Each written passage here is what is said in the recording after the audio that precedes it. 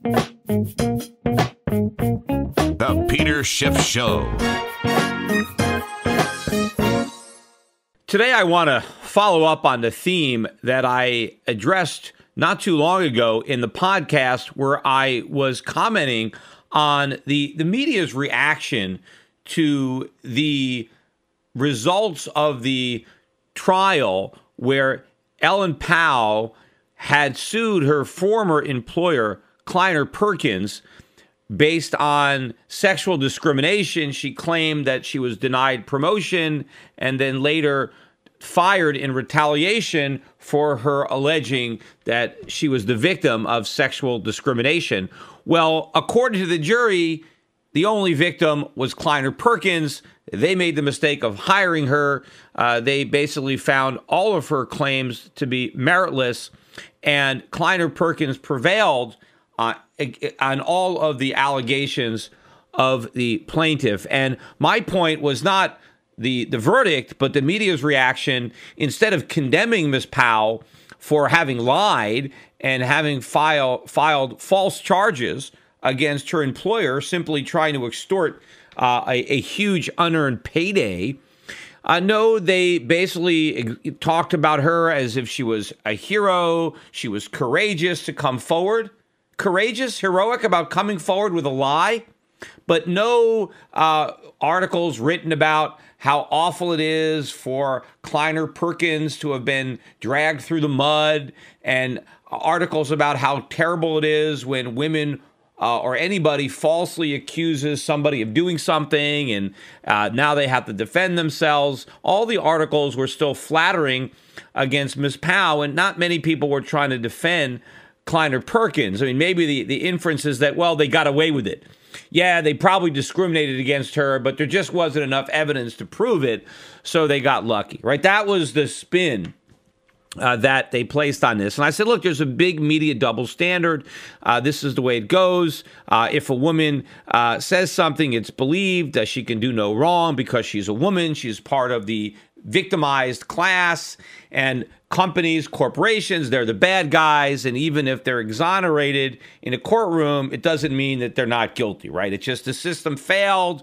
And of course, they're saying, look, we don't want to discourage other women from coming forward and filing frivolous false suits. Just because this woman wasn't able to succeed doesn't mean that the next woman won't, right? Well, here, this is even a worse example, I think. And it has to do with the Rolling Stone article that came out, where the article basically told the story, which we now know was complete fiction, of a woman who they called Jackie, right? They didn't want to give her real name, right, out of concern for the victim, right? But it told the story of how Jackie was supposedly gang raped in a fraternity house at the University of Virginia. And as we now know, it was a complete fabrication. It didn't happen. Jackie, or whatever her name is, just made the whole thing up. Yet the reporter just believed her story and didn't even want to try to verify it because she didn't want to risk further traumatizing the victim, right? She had already been traumatized by this gang rape, and she didn't want to further the trauma by making her prove any of the things that she said actually happened. So the reporter just accepted it out of deference and concern for the woman. But apparently she had no concern about the men who were being accused of rape, right? She didn't want to do anything to traumatize the woman, but she didn't care anything about what trauma may befall the men in this situation, if in fact they didn't rape her and they were being accused wrongly. But of course, the reporter just believed the woman, right? Because after all, women don't lie and men rape.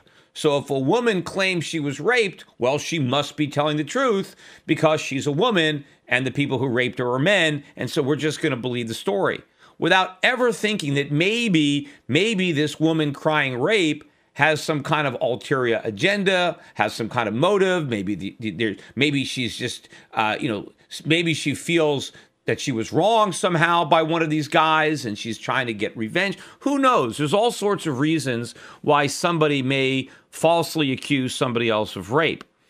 But the reporter didn't do anything to verify the claim. They just ran with the story anyway, right?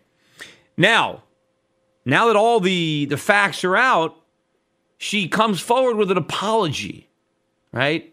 That, she was wrong, right? And I'm going to read the apology. This is, a written apology for what she wrote. And her name is Sabrina Rubin Elderly, right? She's the author of the article. And this is her apology, right? This is her supposed apology. Quote, "The past few months since my Rolling Stone article, A Rape on Campus, was first called into question, have been among the most painful of my life." Yeah, what about the pain for the guys at the frat house who were wrongfully accused of rape? Wasn't that pretty painful for them?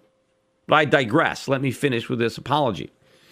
"Reading the Columbia account of the mistakes and my misjudgments in my reporting was a brutal and humbling experience. I want to offer my deepest apologies to Rolling Stone's readers, to my Rolling Stone's editors and colleagues, to the University of Virginia community, and to any victims of sexual assault who may feel fearful as a result of my article." So that's it. That's the apology. Now, she writes some more stuff, but this is the end of the apology. Do you notice anything missing from her apology? I mean, she's apologizing to all sorts of people, right? To her readers, which, yeah, makes sense. I mean, I think the readers are owed an apology for being told a bunch of lies. But, she apologizes to the victims of sexual assault, meaning actual sexual assaults, not the one that she wrote about, but ones that have actually happened. She's apologizing to those victims. Why? Because somehow the fact that this woman lied, it might discourage other women who actually were raped from coming forward. I mean, if anything, maybe this will discourage other false allegations of rape from being raised, which would be a good thing. But the most interesting thing about this so-called apology is whom she does not apologize to. And that is the guys that were accused of rape, right? The individual members of the Phi Kappa Psi fraternity. What about the fraternity itself? What about the Greek system on that particular campus? But this particular house and the members of this particular fraternity, probably went through their own version of hell as a result of these false allegations that they needed to defend themselves against, that they needed to live through. And where is the apology to them? Instead of apologizing to the supposed women who had been raped because of the woman that she wrote about was not raped, what about apologizing to the other men who have been falsely accused of rape? That is the real story here.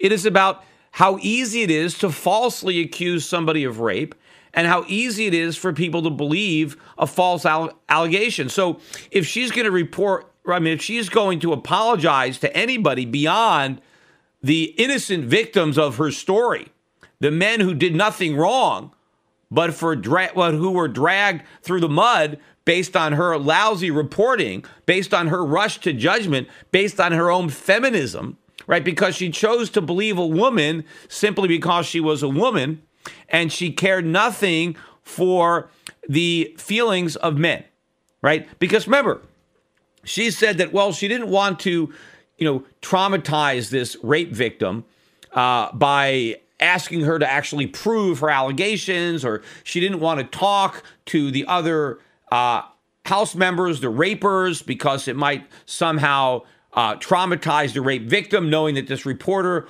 went to talk to these people of whatever reason she had. She was very careful and very delicate in the way she handled Jackie, right? The name given to the alleged victim, while the real victims, the guys who were falsely accused of rape, was the reporter at all concerned about the trauma that they might go through if the allegations were false and she prints them anyway? Or is it just, well, who cares? If men are falsely accused of rape, no big deal. I mean, they're tough. They're men. They can take it, right? But women, oh no, women are so delicate that if they cry rape, we just have to believe them. And we can't question them because, we don't want to hurt their feelings. We don't want to damage them. They're so delicate. They're so fragile. I mean, is that a sexist attitude that certainly this reporter has when she distinguishes between men and women, that men don't have feelings and it's okay to make false allegations and, they can respond to trauma well, but women can't. So we have to take extra precautions when we're dealing with women that we don't have to take when we're dealing with men. I mean, if men and women are equal, then why can't they be treated equally? If you're going to have all this courtesy about trying not to traumatize a woman, how about extending the same courtesy to men and try not to traumatize them? So don't just write an article accusing people of rape when you have no proof that a rape was committed other than the story told by one individual. Because people can lie. And again, why are women so quick to assume that a man could commit a rape, but not that a woman could tell a lie? It's a lot easier to lie than to rape. And of course, I'm not saying that rapes don't occur. They do. But women also lie about having been raped. That happens too. But everybody just wants to assume the worst when it comes to a man and assume the best when it comes to a woman. And, a lot of these rapes too are not, violent assaults, right? They're date rapes. And, I'm not that I am diminishing a date rape. If a guy takes advantage of a woman who's had too much to drink, I mean, the guy's a cad. It's wrong. It's bad behavior. But chances are, most guys that end up having sex with a woman who's had too much to drink, they've probably had too much to drink themselves. Again, not that I'm excusing the behavior, but alcohol comes into play. But what do you think is worse? A guy who, while drunk, takes advantage of another woman who's drunk, right, and who has technically raped her, or a woman, while completely sober, under no influence of alcohol whatsoever, knowingly and falsely accuses a guy of raping her who didn't rape her? What's worse? Right? To me, I think the false allegation of rape made while totally sober and under no other influence, calculated, knowingly accusing somebody of a crime for which they can end up in prison for who knows how long, versus behaving obnoxiously while you've had too much to drink. Right? So you've got to keep a perspective on this and keep things in perspective, but the media doesn't do this, the reporters don't do this, and it is because of the incredible double standard when it comes to women and men and the way they're treated by reporters, by the media, yet they constantly profess, we want equality, we want a level playing field. Well, why don't they level it?